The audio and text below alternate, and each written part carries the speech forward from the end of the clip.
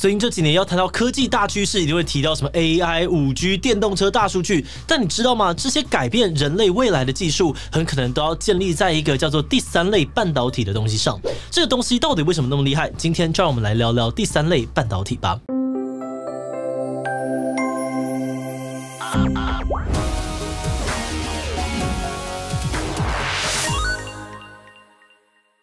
Hello， 大家好，我是志祺。半导体可以说是撑起整个现代人类科技的基础，不只是我们现在的科技，几乎都奠基在半导体上面。未来科技趋势也非常仰赖半导体技术。那前面提到的第三类半导体，也有人叫做第三代半导体，就是目前半导体产业里面一个非常新的发明。那虽然它还比较不成熟，但它已经成为了各个科技大国的兵家必争之地，各国都投入很多资源去研发。不过对于大部分的人来说呢，第三类半导体可能还是一个很陌生的名词。这个东西到底有多重要？为什么会引起各国的争夺战？所谓的第三类又是什么意思呢？今天就让我们试试用简单的方法来跟大家讨论看看吧。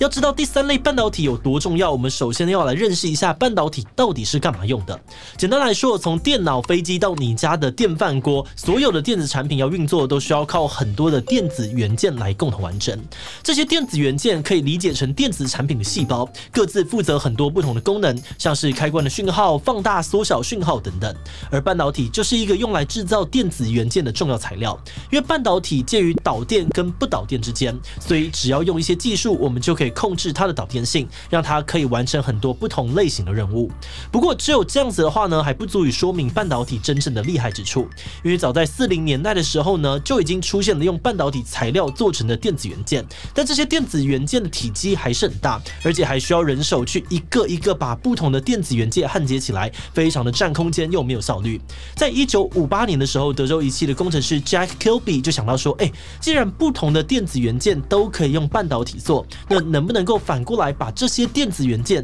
通通做在同一块半导体材料上面呢？这样就又省空间，又不用焊接来焊接去了啊。那经过了不断的尝试之后， 志祺终于成功的把不同功能的电子元件整合到了锗这个半导体材料上，发明了世界上面第一个基体电路，也就是我们常常听到的 IC。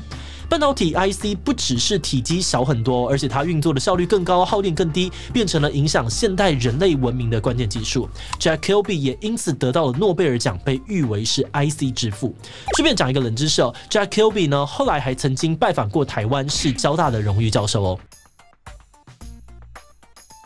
前面提到 志祺用的锗，后来有人会叫做第一代半导体。那有第一代，当然就会有第二代、第三代半导体啦。那半导体也跟 iPhone 一样，世代越后面就越厉害吗？其实并不是这样。因为 IC 有分成很多不同的类型哦，各自有不同的功能。像有的 IC 是用来运算资料，有的是用来转换讯号，有的是用来管理电源等等。那一般来说，不同类型的 IC 适合用不同的半导体材料去做，所以不同世代的半导体其实不是互相取代的关系，它们比较像是不同种类适合用来做成不同的东西。那为了避免引起误会哦，我们这里不用世代的说法，改用第一类、第二类、第三类来区分。第一类半导体呢，以锗跟矽这两种材料为主，这类的技术发展时间最长也最成熟，所以是目前半导体产业里面最主要的材料。像是一般的电脑、电视，甚至是电冰箱等等消费性电子产品，大部分都是使用第一类半导体。而第二类半导体呢，以砷化镓还有磷化铟为主，特点呢是能够承受高频的电磁波，高功率又低耗电，所以很常用在像是手机、基地台还有照明设备上面。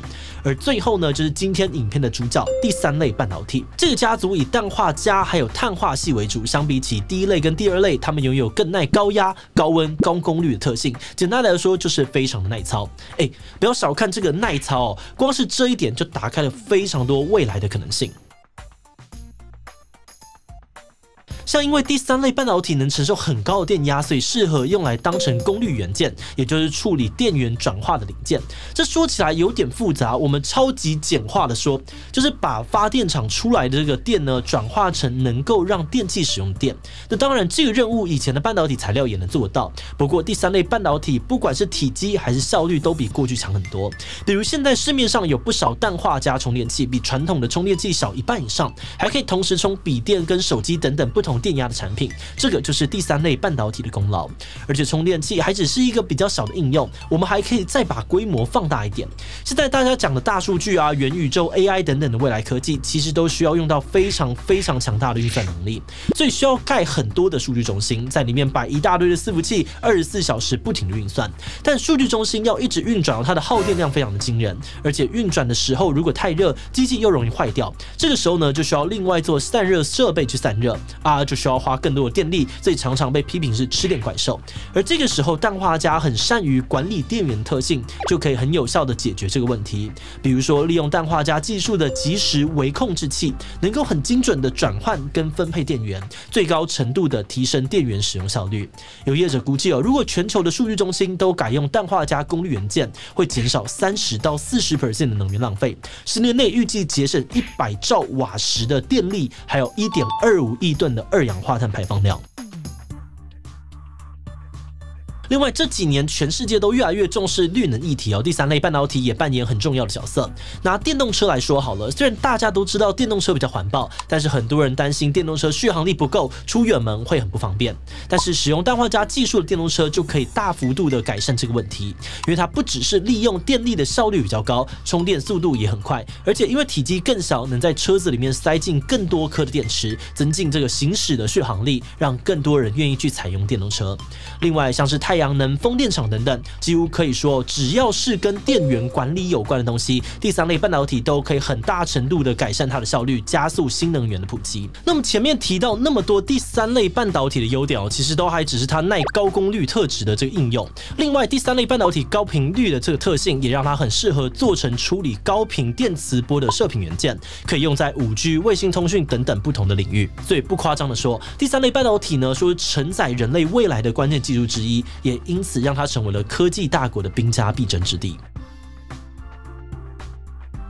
第三类半导体虽然有很多的优势但因为技术刚刚起步，原料取得不容易，制造的技术也都还非常的困难，因此初步研发的这个成本很高。但即便是这样子，目前各国的大厂还有政府都非常积极的投入第三类半导体的生产开发，想要超前部署这一块战场。像是比较早在发展第三类半导体技术的美国，过去主要应用在军用跟通讯方面，现在正在积极的向其他的领域扩张。目前美国占有领域龙头地位，有很大的技术跟原料优势，而日本也在去年发布半导体战略要点，也把推动第三类半导体的研发当成是最重要的政策之一。而最后不能不提的是动作最积极的中国。中国因为在第一、第二类半导体的发展受限所以想要借由第三类半导体的科技杀出一条新路。因此，在2020年公布的“14-5”计划中呢，中国把第三类半导体纳入国家重点研发计划，预计投注10兆人民币来进行研发和生产，来势汹汹。那在台湾这里也把第三类半导体纳入了前瞻研发计划，希望集结民间跟业界的力量，去推动第三类半导体的研发。